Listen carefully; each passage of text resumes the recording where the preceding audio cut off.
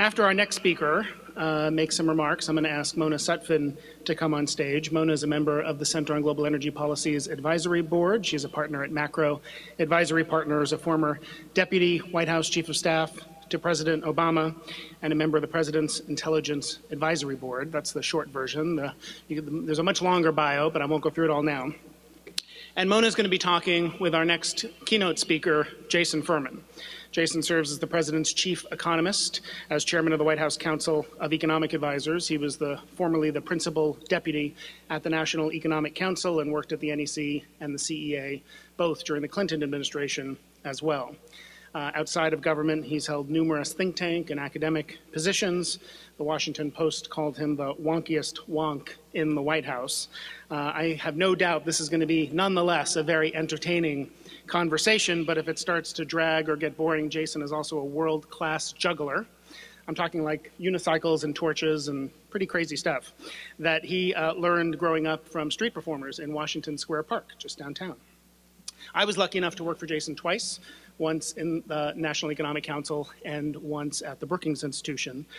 Very few people better combine academic and economic analytic brilliance with political savvy and do all that while being incredibly generous, kind, and funny to the people they work with. So I'm really lucky to have learned so much from Jason, and I look forward to learning even more from him right now. Please join me in welcoming to Columbia University, Jason Furman.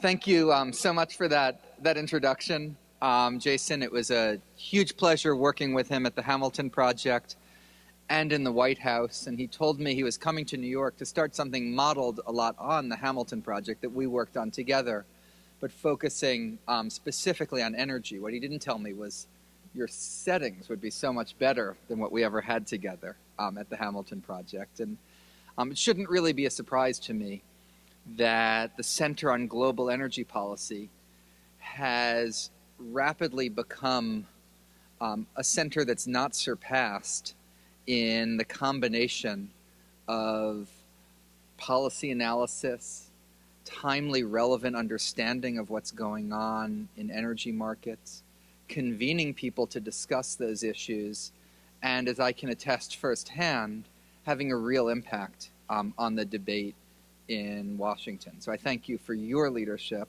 Jason, and for all of you for contributing that and for the opportunity to be here today. I'm going to offer some brief remarks and then have a conversation with Mona and ultimately all of you as well. And wanted to set the scene by talking about what I think is the biggest surprise in the last year in the global economy, and that's the nearly 50% decline in the price of oil since last summer. I think this is a big net plus for the U.S. economy. In general, forecasters have raised their estimates of GDP growth in the United States by about 0.5 point to reflect this decline in the price of oil. They've also raised estimates for growth in some of our key trading partners, which also had a number of troubles and still do have challenges, like Europe and China. The reason it has this effect on the economy is that it acts as a tax cut. And it's a tax cut of about $700 per household. That's money in your pocket, money that you're able to spend. I don't think we've seen the full economic benefits of the fall in the price of oil yet, because I think they're still working their way through the system, and it's a process that could take up to a year from when the prices started falling to when they fully work their way through the system. And that's because to date, a lot of what we've seen is households have saved the windfall they've gotten from spending less on gasoline. We've seen a rise in the personal savings rate over the last 3 months that's at the 95th percentile of previous increases in the savings rate over that period. So it's a quite unusual increase. And it's one that when I look at the amount of deleveraging consumers have gone through, the amount of confidence they have, that I think is just indicative of future potential for consumption. Of course, there's the other part of the equation, and we've seen the rig count falling. We've seen this weigh on the total growth of investment in our economy as a whole.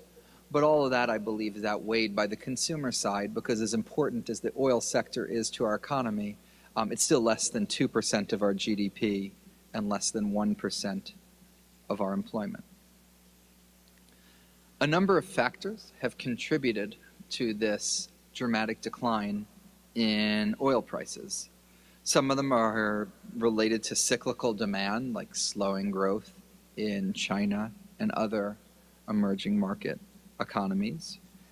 A part of the story that I think has frequently been told, and it's appropriately so, it's an important part of the story, is the increased supply in the United States, where we've gone from 5 million barrels per day of production in 2008 to 8.7 million barrels per day last year, making the United States the world's largest oil producer, making the increment in oil that we've added enough to make the United States the second largest oil producer in OPEC, or would be enough to make us the second largest producer.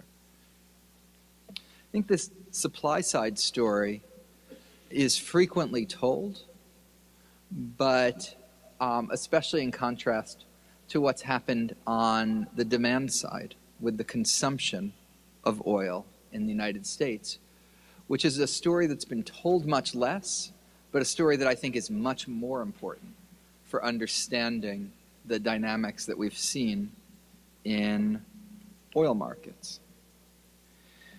Stunningly, we're in a situation where in the year 2014, Americans consumed less petroleum than they did in the year 1997, despite the fact that the economy was 46% larger than it was in 1997. So you had a half century in which oil consumption generally rose and rose, and then you had it level off and actually decline. This is something no one was expecting. If you look at the EIA forecasts in 2003, and I say this not to pick on EIA, I say this because I think they're the best forecasts around and are similar to what others were forecasting, and you compare where they thought we would be in the year 2014 in terms of petroleum consumption to where we actually were in the year 2014, we were 6.4 million barrels lower on consumption than they expected. So that consumption surprise, the unexpected reduction in consumption, was about twice the magnitude of the unexpected increase in supply. Importantly, that decline in consumption wasn't just a passing phenomenon, or isn't just projected to be a passing phenomenon. If you look at EIA's forecast through the year 2025, instead of projecting steady increases in the consumption of petroleum as they have basically a line that is flat. Importantly, this is also a really American story. You see some, if you look at the International Energy Agency, you see for other OECD countries, oil consumption has come in a little bit below the forecast, but nowhere nearly as dramatically below as for the United States. And that little difference in other OECD economies is largely explained by the fact that their GDP hasn't been as high as what was expected. Whereas in the United States, a really important part of the story is a decline in the amount of oil we use per unit of GDP. If you look at that reduction in oil consumption, the majority of it is in the transportation sector, but you also see it in industrial and residential and commercial sectors as well. To date, about 3/4 of that decline is due to a reduction in vehicle miles traveled, due to factors like the higher gas prices, the fact that GDP wasn't as high as we expected, as well as a range of other factors, including demography and other unexplained issues. But to date, 1/4 of it is because of improved fuel economy, including the steps that were taken to raise the fuel standards for light vehicles, and then in this administration for cars and for heavy trucks as well. Going forward, by 2025, the projected reduction in consumption is nearly half accounted for by these types of fuel efficiency. And then coming on top of the fewer miles traveled and the greater fuel efficiency is a substitution for alternative fuels like ethanol, which has further reduced the consumption. Petroleum. Why does all of this matter? It matters, first of all, because this increase in production and even larger decline relative to expectations in consumption is contributing to the lower oil prices, and that is good for the U.S. economy. But oil prices are going to go up and down, and I don't have a prediction for what they are in the future, except that in the future they will probably both at various times go up and at various times go down. But the fact that the United States is on net consuming about 6.5 million barrels per day less than projected, producing about 3.5 million barrels per day more than projected, means on net we've improved our position by 10 million barrels per day, a nearly 50% reduction in our imports relative to what we projected. And that means whatever happens to oil, whether it goes up or down or does some combination of both, it's not going to affect our economy as much as it would have otherwise. We're considerably less vulnerable to oil shocks than in the past. And then from a global perspective, that 10 million barrels per day is more than a tenth of global production. It's a really big difference in the world as a whole. In addition to these economic effects that Administrator McCarthy was also talking about in the end of her remarks, I want to bring myself over to her turf now and say that this really proves that you can have an energy strategy that's compatible with a climate strategy as well. And this reduction in petroleum consumption combined with an increase in natural gas and a shift away from coal, an expansion in renewables and our overall improvement in energy efficiency are how we've cut our greenhouse gas emissions by nearly 10% relative to the 2005 level, and how we're in a position to put in place policies in the power sector and the auto sector, methane, renewables, a range of other areas within the administrative power that the president has to hit the goal that we're going into Paris with of reducing emissions by 26 to 28% by 2025. So I think overall you can see that one of the biggest economic surprises in the past year has also been compatible with one of the biggest turnarounds in our progress on climate change in a very long time. And we want to build on that progress both economically and in addressing our environmental challenges as we move forward. Thank you. Ask me about anything but sports. So Yeah, she no better sports honor that agreement. Yeah, don't worry, I wouldn't do that. So did you watch that Bucks game last night? Just kidding. So first, thank you, Jason, for the remarks. It's nice to be back. Jason and I were close colleagues, and I have to say he was definitely one of my smartest colleagues in the team working on a range of these issues. So I'm going to ask, since I'm the moderator, I get the benefit of asking the first couple of questions, and then we'll open it up to the audience. And I think there's somebody passing around cards, and I'll go through those if you have questions. So first, I wanted to pick up on one element that you talked about, which is obviously the low oil price environment, and it's very clear it's a net benefit to the economy in your view. And I just wanted to get a sense of whether you think at some point that benefit starts to diminish over time because of what we're seeing in terms of not so much the direct impact on oil sector employment per se, but kind of the indirect effect over time given the interest in having so much investment in the midstream and also downstream and whether or not you see an associated employment, whether in your mind there is some moment at which, not so much that the downsides, that it's still not a net benefit, but where you start to get concerned that a central pillar of what has been a pretty robust employment growth picture starts to worry you.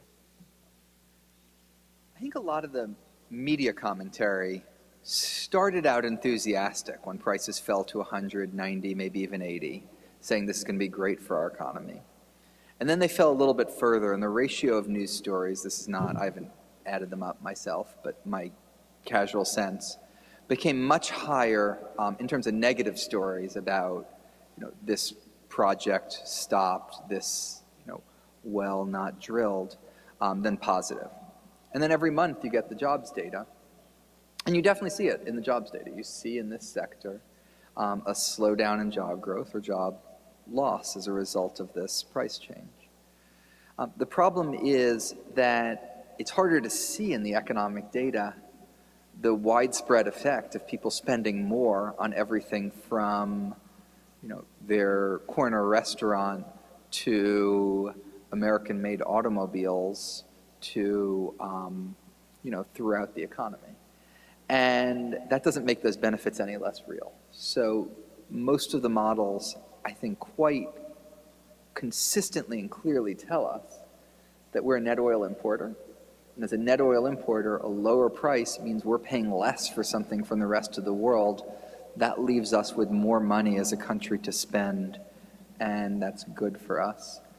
I tend to think to a first approximation that's linear, so every $10 the price drops, you get an extra tenth of GDP. Insofar as you think on the oil supply curve, there's some flatter parts and some steeper parts. You could get some nonlinearity if you move past some price and you lose, more production than in any other $10. But I don't, wouldn't surprise me if that was true, but I don't think there's enough of a convincing reason for me to think that, each $10 isn't as good as the last, and all of it's good for the U.S. economy. And let me just press you a little bit more on the infrastructure question, because is there something about what might happen, not so much the oil curve itself, but that would make you start to worry that some of the CapEx, some of the really interesting investment going on in the mid part of the country, that might start to wane as well and have longer term impact on what we're hoping to see, employment-wise or otherwise? Instability, I think, should worry us. So if the price went down to $5 and then back up to 200, then back down to 5, we'd sort of rather take something in the middle than that type of gyration. So I think if you thought a low price was permanent, I think that would probably only be good on net for the economy as a whole, even though it would certainly have winners and losers associated with it. If you thought it was temporarily low, then that extra uncertainty might weigh on investment in a way that wasn't commensurate to the benefits consumers would get. So I think it's more insofar as low is temporarily low that you worry, not that low is low. Low, yeah, I got you. So let me switch gears a little bit to our former colleague Larry Summers and his secular stagnation debate that he set off. I'm going to ask you where you are in that debate, by the way. But before that, I've been really struck that a lot of the projections you see in this sector assume, a period of low prices, but then prices rebound, and ultimately, medium and long term, that you see a pretty robust growth in commodity prices and energy demand generally, driven by China and India. I'm just curious if Larry and now the IMF seems to appear that the secular stagnation story may in fact be right, whether or not it strikes me that there might be a pretty profound disconnect in what people assume might happen with commodity prices and what really could be going on in the global economy. And so I'm curious where you come down on the famous secular stagnation debate, and whether or not you think we should be cautious about what we think is going to happen down the line, right, in terms of energy demand, or China or India. So when it comes to scary, is Larry here yet? Is he coming?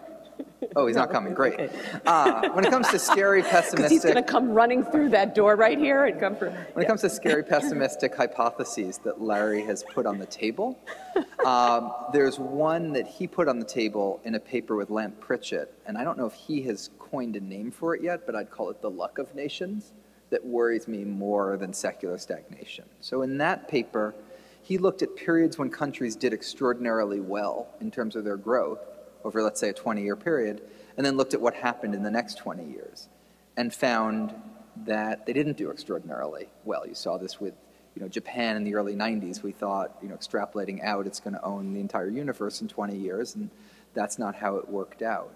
And their argument is that extraordinary growth is partly luck and partly structural, and the luck goes away, the structure stays there, you revert back towards the mean, and your growth falls. And without going into any of the China watching type of details of construction and the tertiary sector and the banking this and the whatever that, this theory gives you a framework for thinking that, part of what's happened in China, part of what's happened in India is luck. Part of it is convergence to the technological frontier, and that neither of those forces are going to be as available going forward. So I think that actually could mean that the growth rates we've extrapolated off the past are inflated and we need to bring them down. And the IMF has done that some. In fact, the biggest adjustments it's made in global growth are to the BRICS. Half of their downward adjustment to global GDP has come from the BRICS. So I think that is a real thing. I think that is something we should be really concerned about. In terms of secular stagnation in the United States and sort of a technical meaning associated with a permanently low equilibrium interest rate, I don't think that's particularly relevant for where we are right now in the US economy. We feel, to me, like we're almost all the way recovered.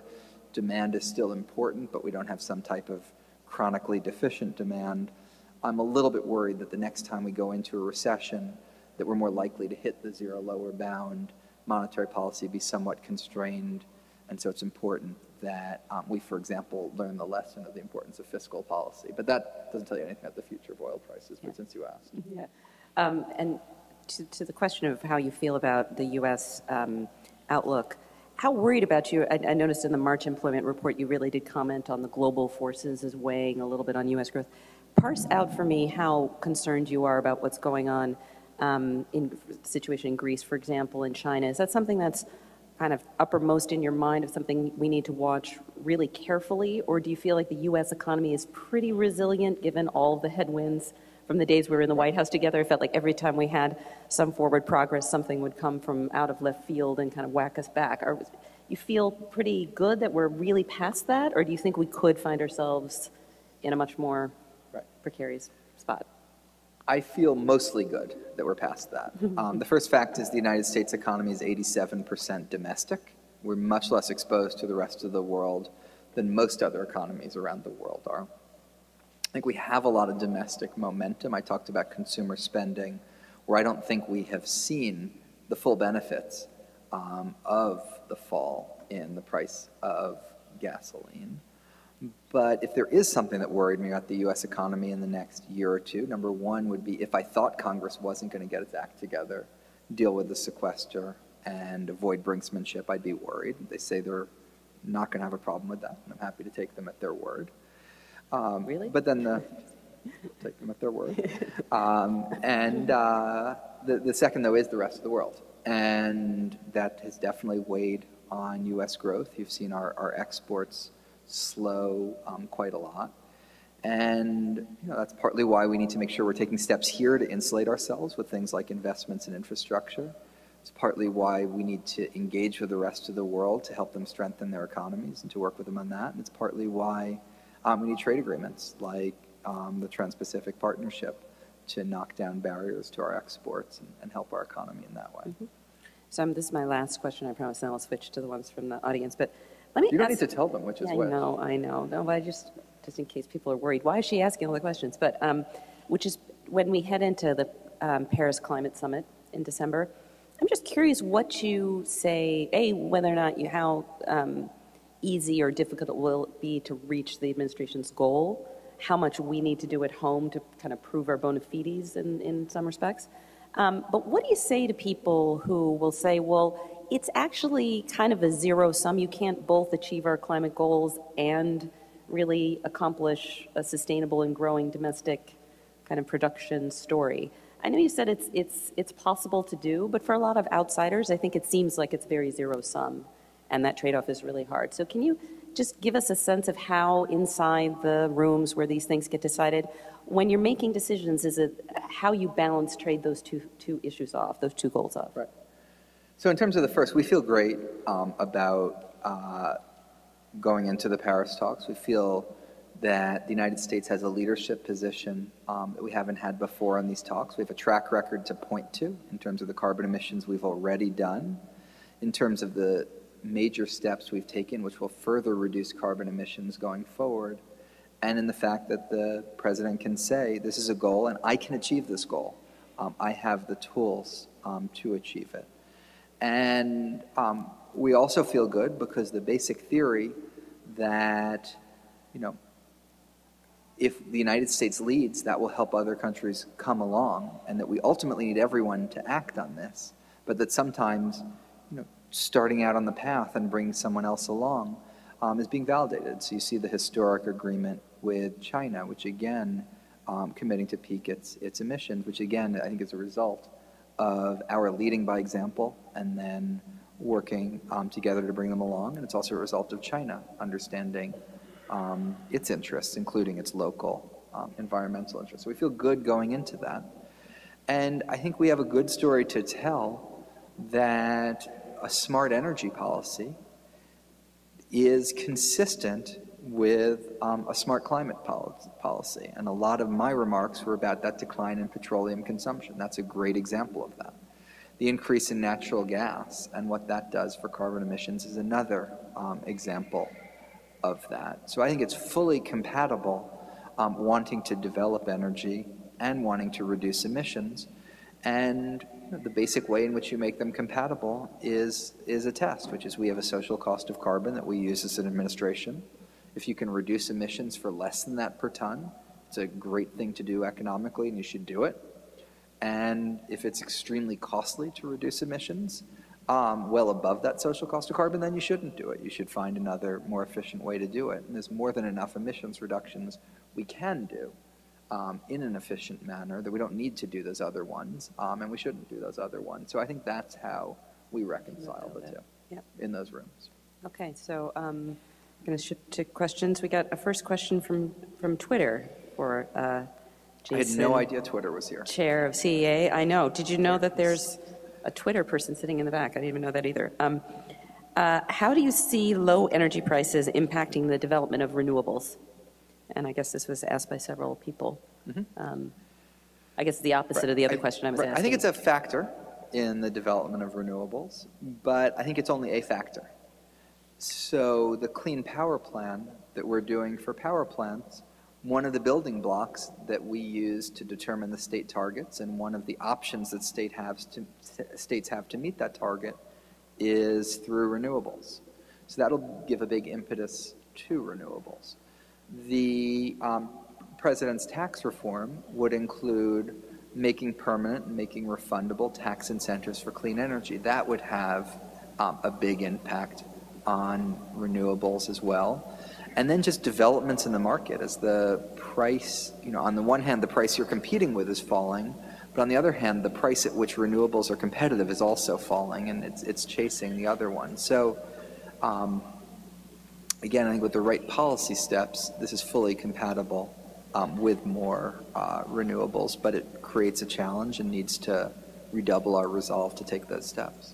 And do you, by the way, do you watch that a lot inside the CEA, kind of what's happening in terms of investment in various sectors in the renewable space in particular, or kind of across the board? Is that something? That. Yeah. And the overall trend has been an enormous increase in the last 8 years. Yeah. Another question is, why aren't you concerned that lower oil prices will encourage people to drive more, undermining the goals, the climate goals and energy independence goals? And I did notice that there's a spike in purchase of large SUVs again, suddenly, people making decisions, snap purchases, I guess. Part of that surprising decline in consumption that I was talking about is related to the higher price of gasoline over that period, the rise in the price of gasoline over that period.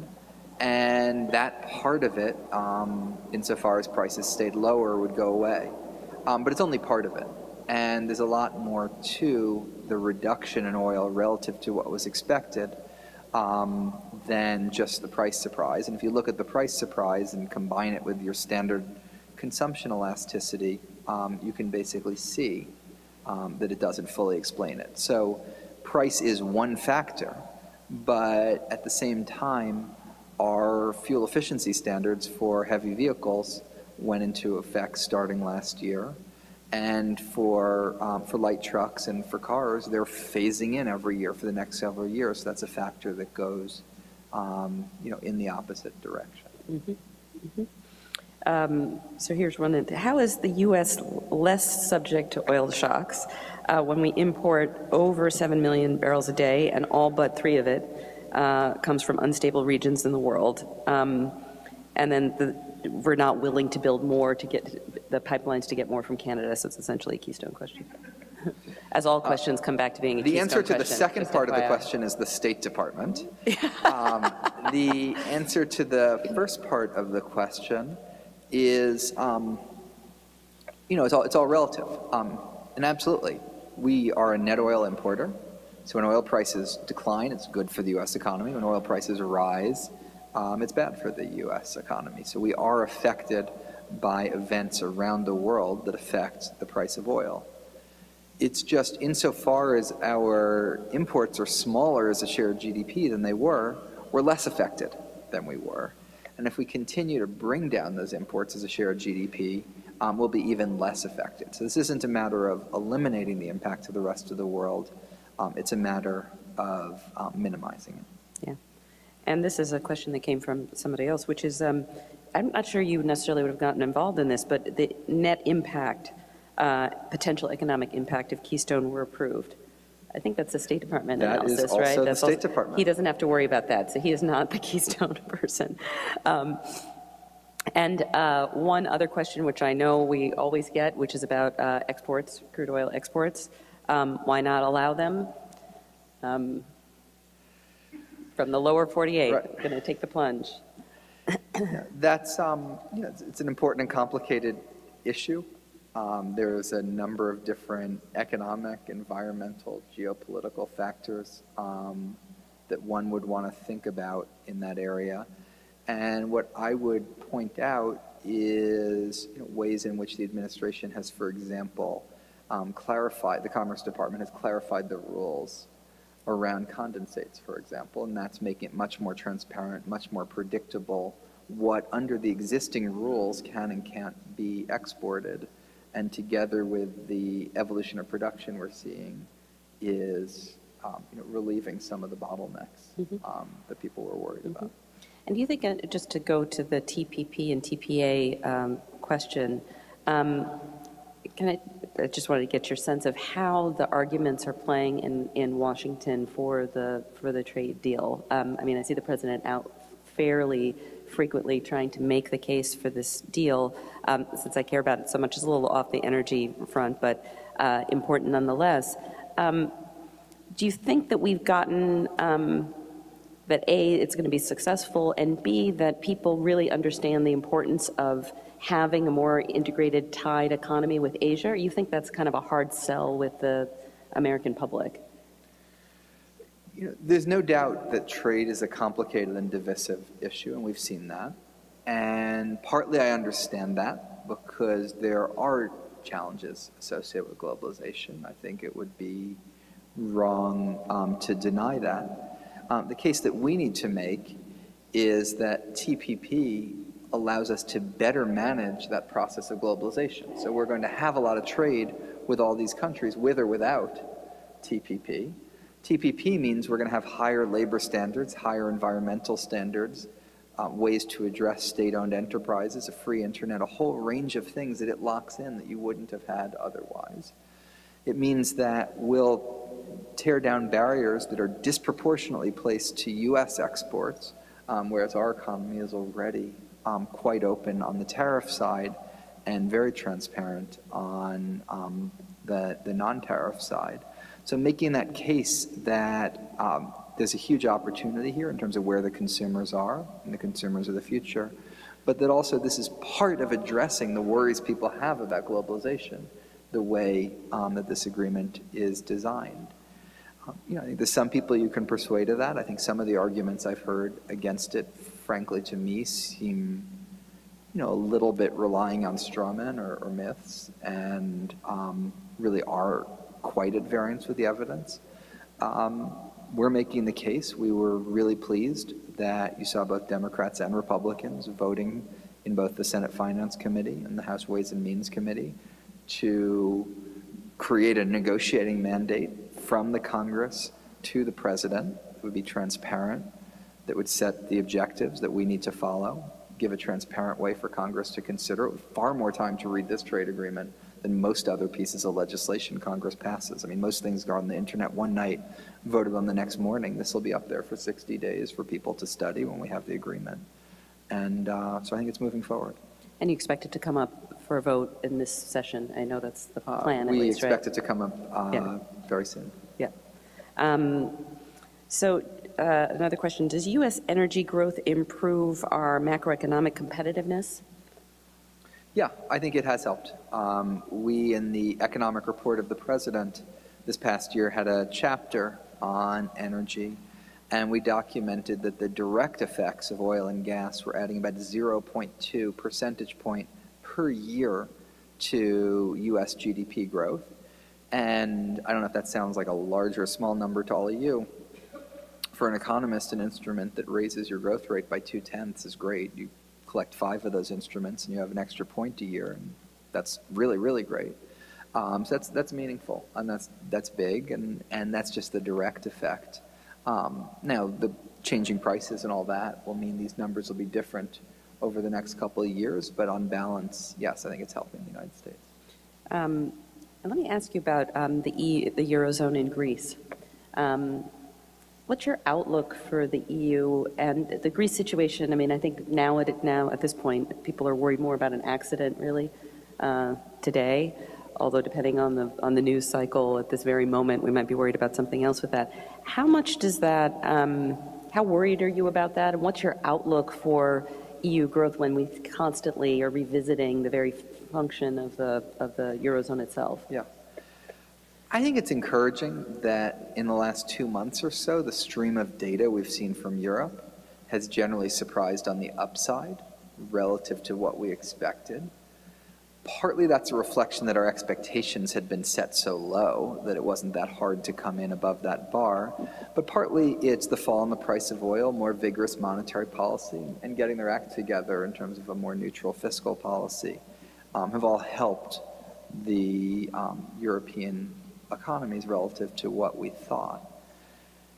The problem going forward isn't what our best case estimate for European growth is, it's what the downside risk is going forward. And that downside risk starts in Greece, but the worry we have is that it doesn't end in Greece. And right now, a lot in the markets think it ends in Greece. They think that the rest of Europe isn't holding Greek debt, that they're somehow insulated from it. I'm far from certain that that's the case, and think it's too large a risk for us to take lightly for the European economy and for the global economy. And that's why I think it's encouraging that you see movement both from Greece and their partners in Europe to get together and actually have real, concrete, sleeves rolled up conversations about how to figure out a path forward.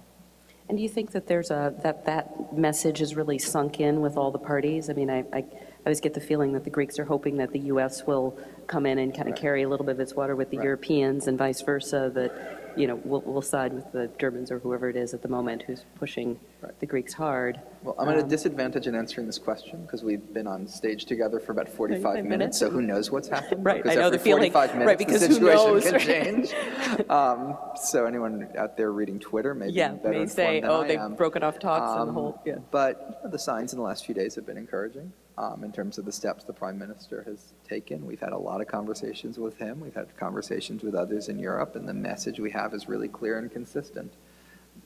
This wouldn't be good for Greece. It wouldn't be good for Europe. It wouldn't be good for the global economy. So get together, roll up your sleeves, figure out how to And move you think forward. that argument's been really absorbed? Because at various it feels points... more, there have been some encouraging signs. But no, we're not there yet. Yeah.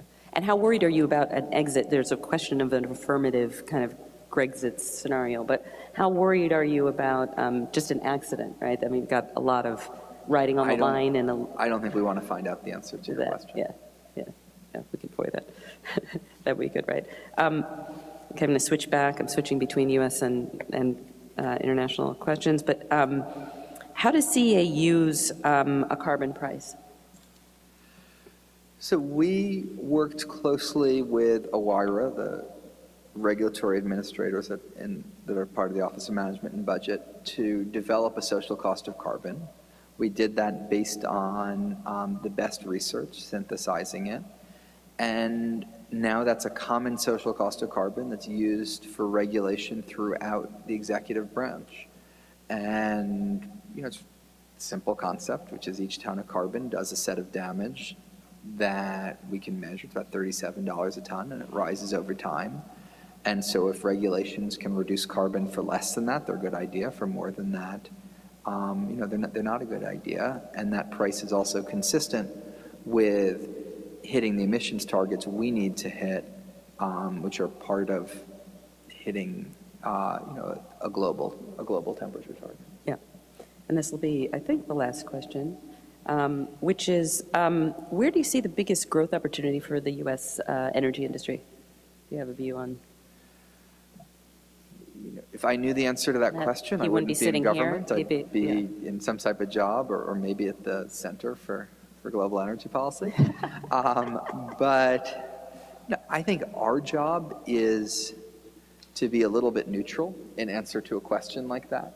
Get the regulatory incentives right so that you're leveling the playing field. So if renewables have a positive externality, if carbon associated with coal-fueled power plants have a negative externality, that you have something that takes that into account, and then let the market figure out the answers to those questions. So I think there's a lot of potential in a lot of different energy sectors, but the relative ratio of them is something that the market will have to figure out, and we just have to make sure it figures it out in a way that's consistent with sustainable growth and addressing our climate challenges. Okay. Well, please join me in thanking Jason Furman.